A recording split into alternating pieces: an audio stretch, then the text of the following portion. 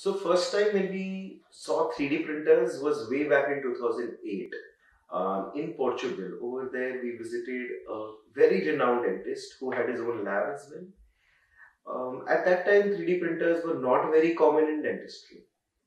Then cut to 2016 when I visited the Armed Forces Medical College for one of the conferences, and in Pune where we saw 3D printing.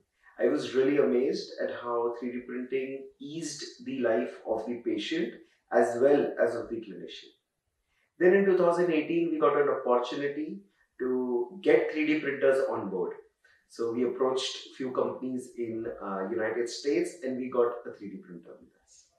Initially, we didn't know what to do with 3D printing, but slowly now, after 4 years of using 3D printers, I don't think I can practice without them.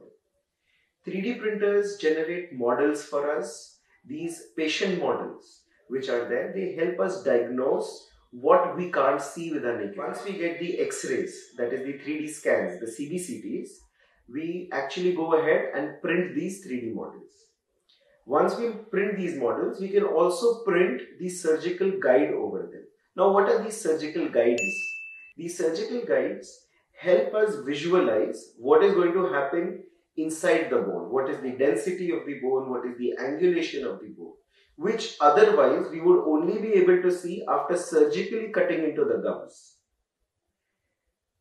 Now, let's take a case of a 90-year-old who wanted teeth. A 90-year-old, there are a lot of medical complications. I would have to be very conservative in such cases.